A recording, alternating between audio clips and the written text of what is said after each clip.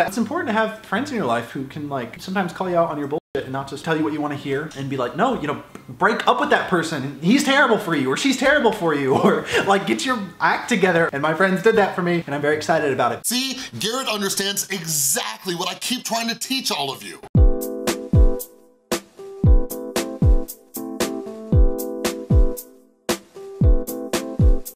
What is up, everybody? This is Chris from The Rewired Soul, where we talk about the problem, but focus on the solution. And if you're new to my channel is all about mental health. So I like to take things that are happening in the YouTube community or pop culture and teach you how to improve your mental and emotional well-being. So if you're into that kind of stuff, make sure you subscribe and ring that notification bell, because I make a ton of videos, and I love my subscribers so much. Let me tell you why. Yesterday, I got blown up. I got blown up in my comment section on my last video, on Twitter, in DMs, on Instagram, and people are like, have you seen the new Garrett video? Have you seen the new Garrett video? Have you seen the new Garrett video? And I'm like, no, chill.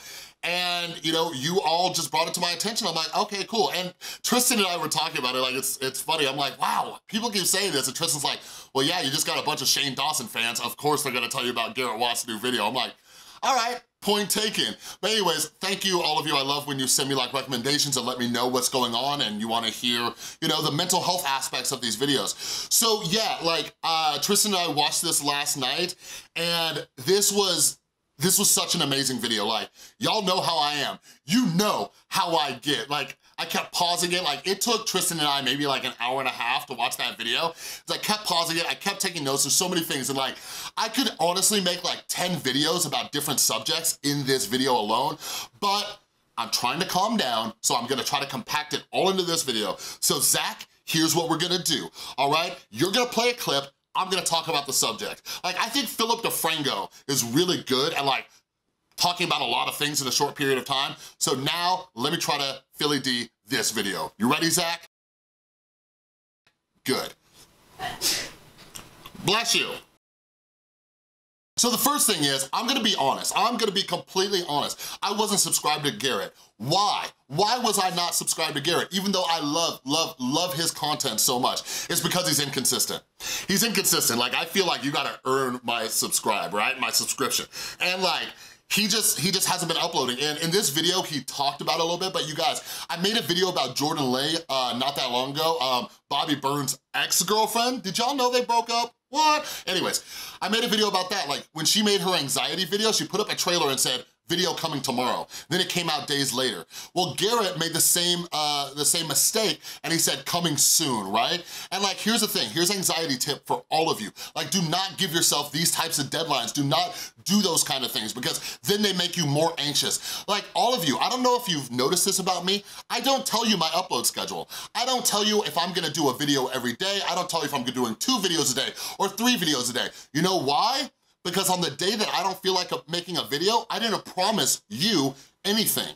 You see what I mean? Like, I think accountability is very good and all of that, but like, if you're somebody who struggles with this and you have a lot of up and down days, like, do not set yourself up for failure like this. So hopefully Garrett learned his lesson. I'm gonna touch on subscribing to Garrett, which I did a little bit later in this video. The video I figured would be called Organizing My Insane Hoarder Life in 24 Hours. What do you think? I think that's impossible, because you started filming a week ago, so it's not 24 hours.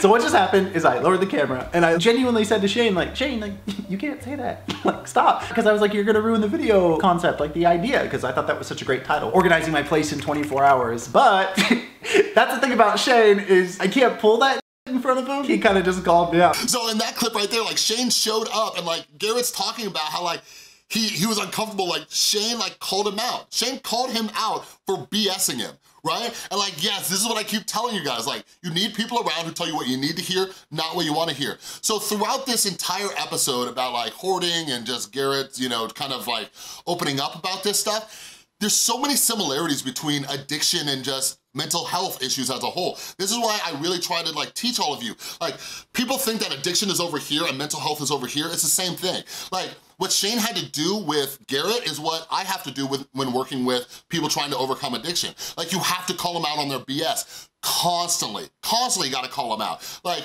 Shane was like making faces at Garrett because he knew Garrett was just full of So Shane is a very good friend to keep around because he will not co-sign on your BS. He's gonna call you out on that stuff. Oh my God, you're like totally kissing Shane's butt right now. Leave me alone. Oh, I just got the chills.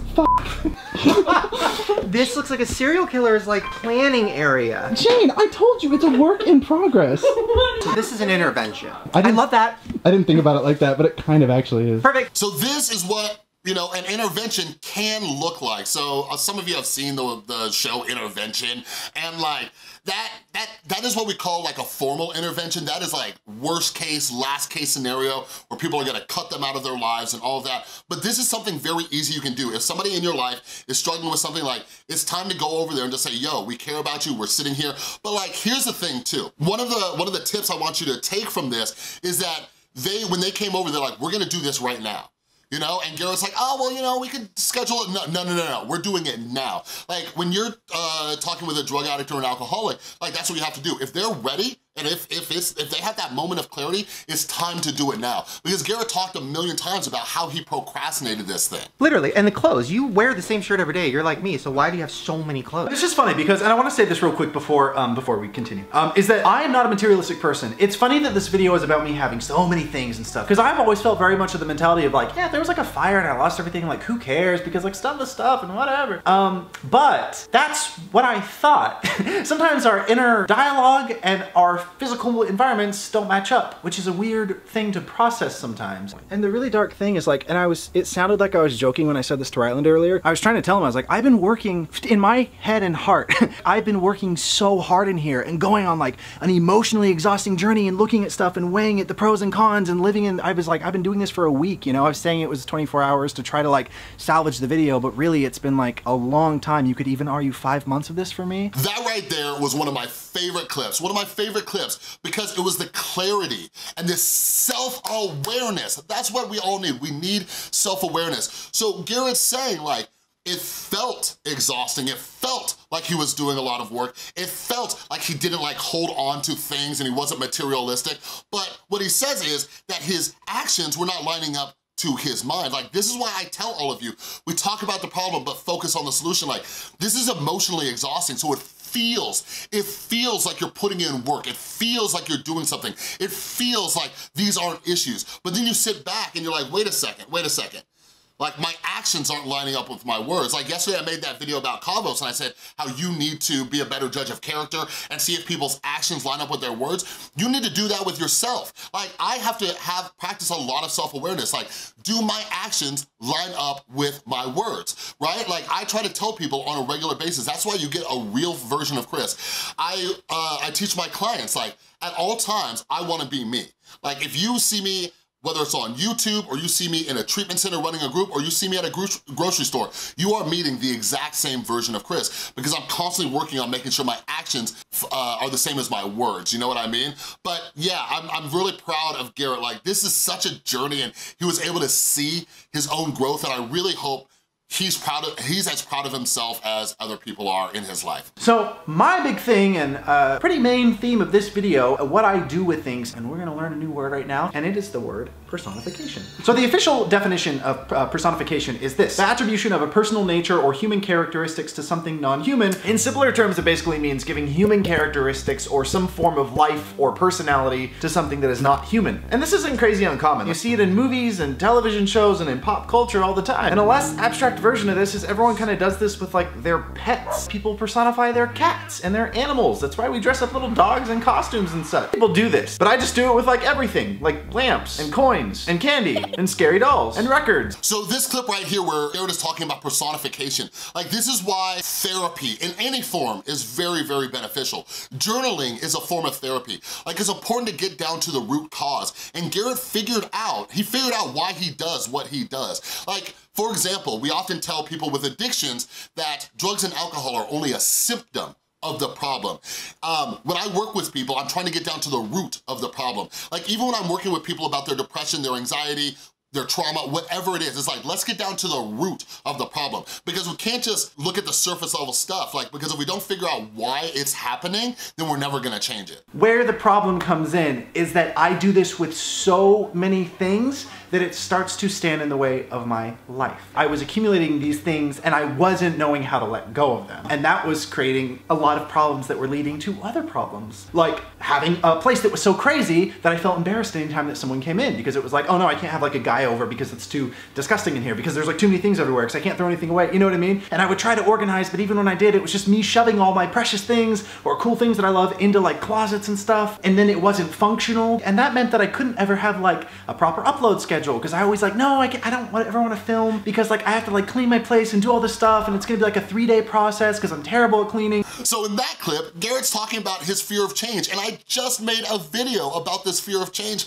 and like, this is a point that I didn't even touch on in that video. So like, a lot of us don't want to change. We have these different things. So I was telling you guys the other day about like setting up an inventory, looking at your good qualities and your bad qualities, getting, you know, working on or getting rid of the bad qualities, right? Like, this is part of that fear of change, and like what you have to recognize. What Garrett is doing here, he's recognizing that the way his house is, it's causing other issues in his life, right? It's making him not do work, okay? So it's affecting his job, his income and all that. It's affecting his friendships. He doesn't like to invite people over and do all the things that he wants to do. So what I want all of you to do is like, just look at your life, evaluate your life, like take an inventory and say, okay, which things in my life are negatively affecting my quality of life, right? Maybe you're afraid to go out. Maybe like you love doing something, but your social anxiety is causing you a problem. Like, see what is affecting you negatively and hone in on that and work on that. And then I kind of thought, this is getting like so deep, we're like going into my mind here. And then I thought, no, if I move to another place, I can like kind of start over and have like a new life and be more organized and stuff. But I took all the stuff from the old place and just put it in here, which is why it was like this for so many months.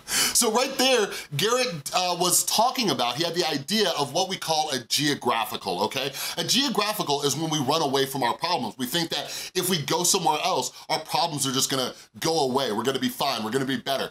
But the problem with a geographical is no matter where you go, this thing is always with you, okay? So no matter where you go, you're always there. So it's a tricky situation, it's kind of case by case. Like, if any of you want me to make a video about geographicals and like the good and the bad types of geographicals, let me know down in the comments. Like, for example, when I was getting sober, I had to do a geographical, but I did it in a way that helped me recover rather than just bringing my problems with me. So if that's something that you want me to talk about, like the difference between running away from your problems and running away to heal, just let me know. See how fast that was? That literally, it's only been maybe 2 minutes, 3 minutes. And we just cleared out a whole section, and you just helped like probably 15 people who need weird crap. So what Shane said was very real. To give my cool stuff back to the world, I love that, because I know that I found things in thrift stores that I was like, how was this here? Like, See, donating is fun too, because that stuff served its purpose and you had fun with it, but you're doing well now, you're in a different part of your life and you can buy a new one. that's true. Yes, yes, yes, yes, yes. Right there, that is an amazing clip. That is an amazing clip. This is what I try to teach all of you, all of my clients. This is what I try to teach everybody. The best way to work on your mental health is to quit thinking about you so much. What helps you get out of your own mental struggle is to think about others. For example, I used to hate sharing. I used to hate sharing my story. I used to not do that. And like, people reminded me, like, Chris, it's not about you. You need to do it to help somebody else. I'm like, oh, okay, that makes sense. So like, for example, like my social anxiety, like when I was scared to like do groups in front of large amounts of people, when I'm afraid to, you know, make videos and things like that, I remember it's not about me. I need to do this to help other people. So what Shane is helping Garrett do is switch his mindset. It's not about what Garrett's losing, it's about what Garrett's giving to the less fortunate. So then you feel good about it. So now what you're actually doing is you are rewiring your brain to have a positive reward for the behavior rather than a negative one, right? So this is what you should do. I'll never forget, like maybe a month or two ago, one of you subscribers like DM'd me on Instagram and said, hey, I don't like to comment, so here's what I wanna say about your video. And they had a lot of good experience, and I said, listen, when I read that, I immediately thought, how many people in the audience could benefit from hearing your story, right?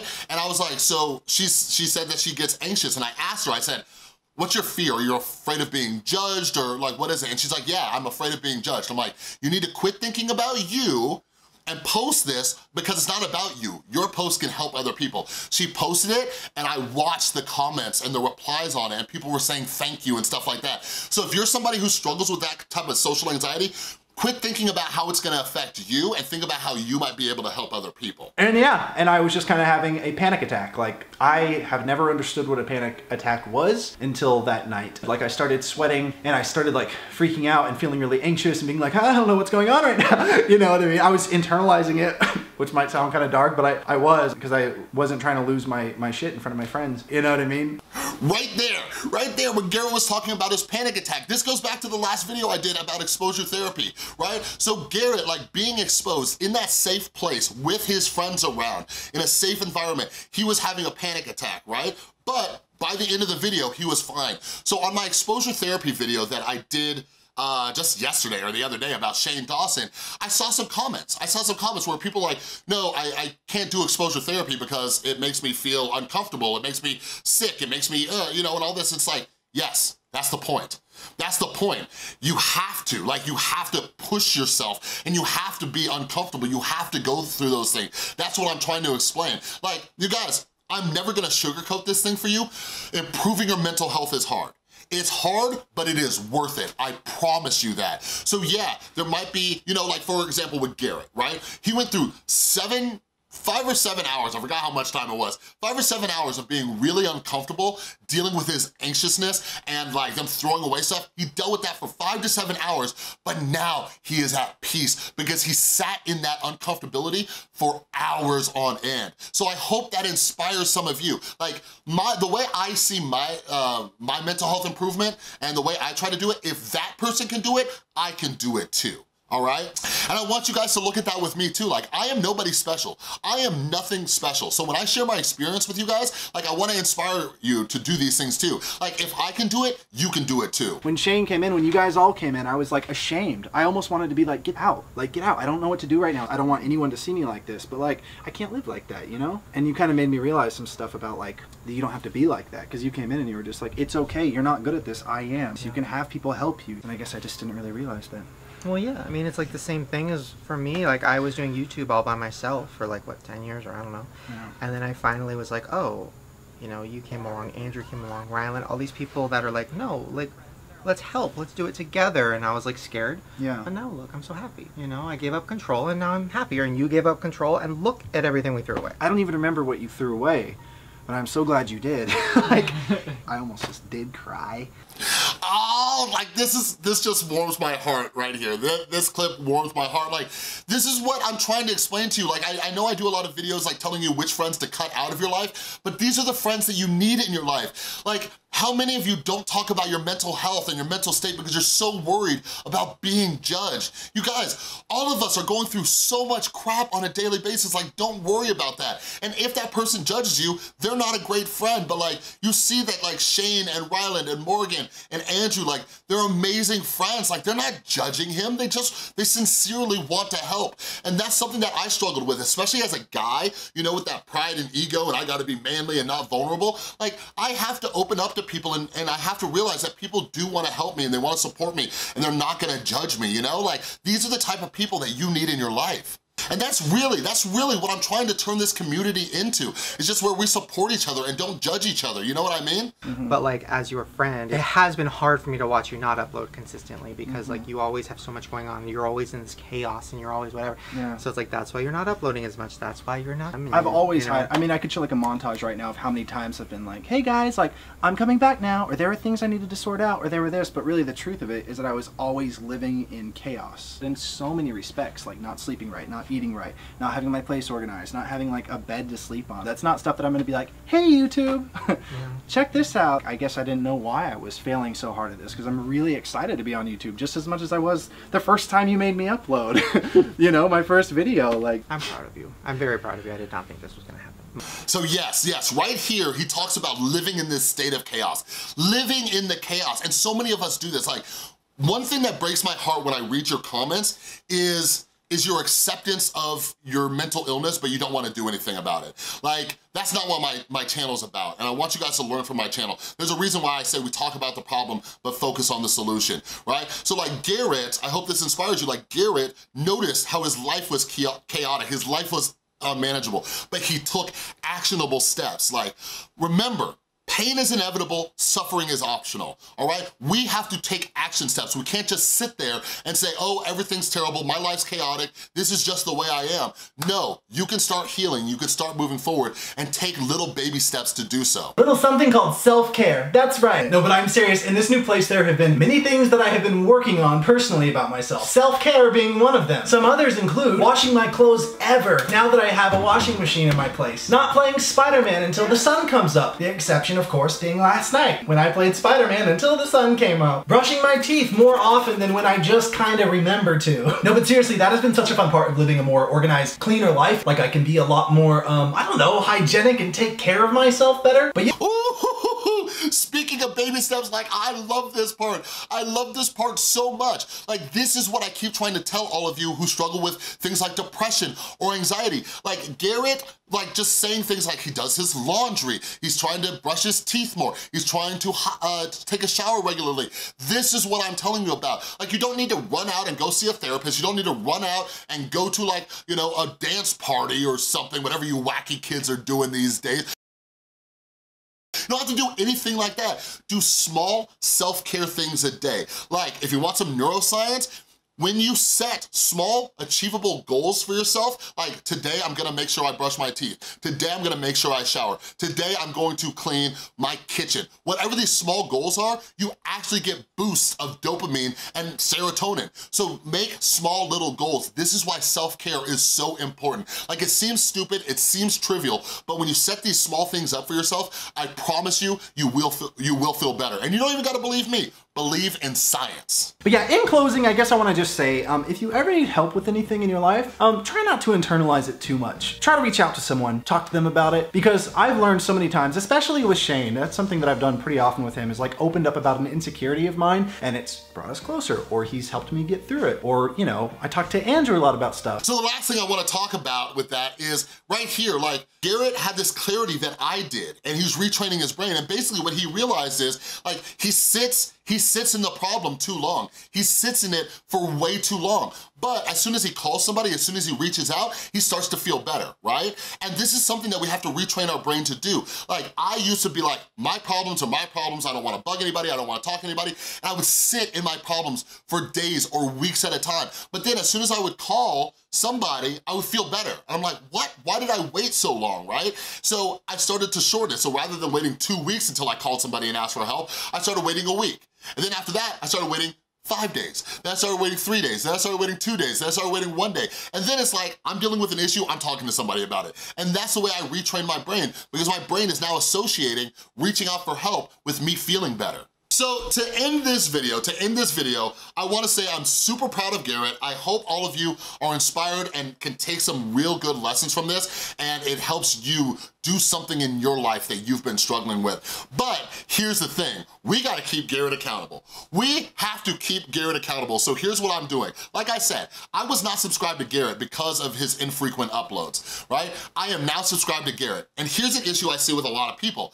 They do something like this, but then they don't follow through. So Garrett told us that the main reason he wasn't uploading much was because of his dirty house. So now that's out the window. So will he keep uploading? So what I'm gonna do is I'm going to set a calendar reminder in my phone right now from 1 month from today, all right? So November 21st, we are going to see how many uploads Garrett did, okay? So I want all of you to do the same, and we will keep Garrett accountable, and we'll tweet at him, and we'll see if he did. I don't know, like, Garrett does a lot of effort. He puts a lot of effort into his editing. I think if this is his full-time gig, I would think that he should be able to pump out at least one video a week. At least one video a week. That's what I'm thinking. So by next month, let's check back and see how Garrett's doing. The other thing, I hope they kind of do a follow-up, or I hope Garrett keeps us up to date. Like, is he keeping his house clean, right? Or did he have a relapse, all right? But anyways, that's all I got for this video. But down in the comments below, like, let's ask this question. Like, do you struggle with sitting in the problem and not getting into the solution? Or do you struggle with not reaching out for help? And if so, why? All right, or do you struggle with sharing your story? Any of the topics I talked about in this video, anything that you can relate to, let's have a conversation down in the comments below, all right? But anyways, that's all I got for you with this video. Let's all tell Zach he did an amazing job as well down in the comments, because I had a ton of clips in this video. All right, but anyways, if you like this video, please give it a thumbs up. If you're new, make sure you subscribe, ring that notification bell, and a huge thank you to everybody supporting the channel over on Patreon. You are all amazing. And did you know we now have Rewired Soul sweatshirts and other mental health merch over in the shop? Check it out by clicking or tapping right there. All right, thanks so much for watching. I'll see you next time.